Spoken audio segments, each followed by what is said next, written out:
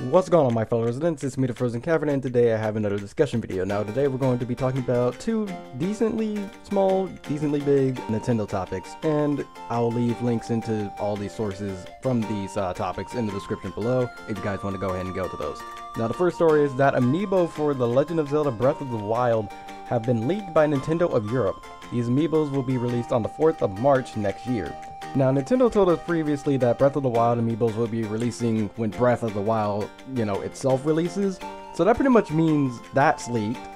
And then I'm assuming Breath of the Wild is also a launch title for the NX, so that's also leaked.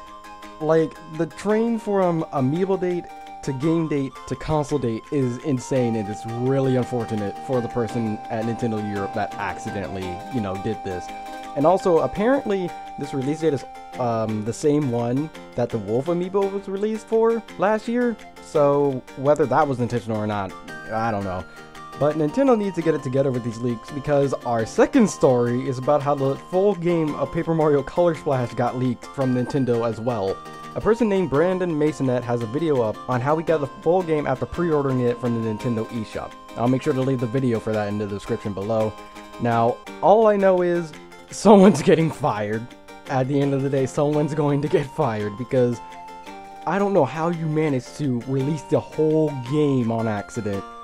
And then these are back to back with the Breath of the Wild thing, so that's even worse. Overall, Nintendo just needs to get their act together with these leaks, because I feel like they're getting more promotion through leaks and like fake images and all that than actual legitimate promotion, and that's kind of sad. But yeah, that's pretty much going to be it for this discussion video. Like I said before, not too much, but not too little. So let me know what you guys think about all this in the comments below. If you enjoyed, don't forget to like and subscribe for more video game news, information, and rumors. And until the next video, take care.